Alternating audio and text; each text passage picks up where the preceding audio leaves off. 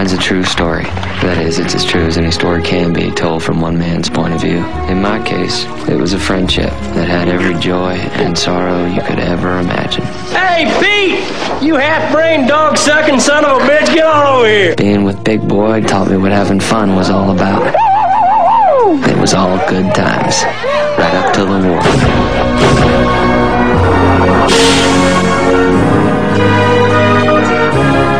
You smart, put your money in the bank.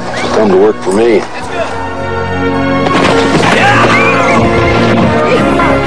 Did you just get back? How are you doing? I'm fine. I married Les Burke. Everyone else was at war. A little foolishness can always be explained away. Come on over here. Why don't you meet somebody? Mom, this is my best friend in the whole world, Pete. Hi, Pete.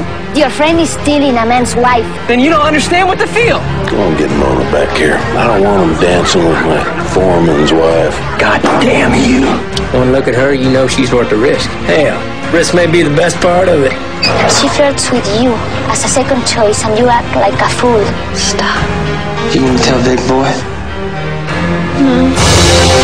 You just gotta hang on and not be scared. I'm not scared. Somebody's gonna gun him down. I don't intend to let that happen. I know exactly what I'm doing, being with her.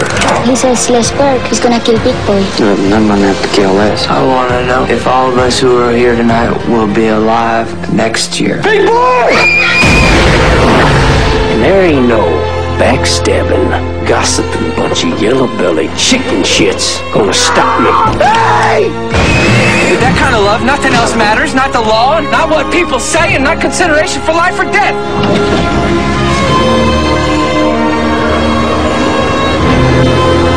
What, you think I'd leave you out here to die?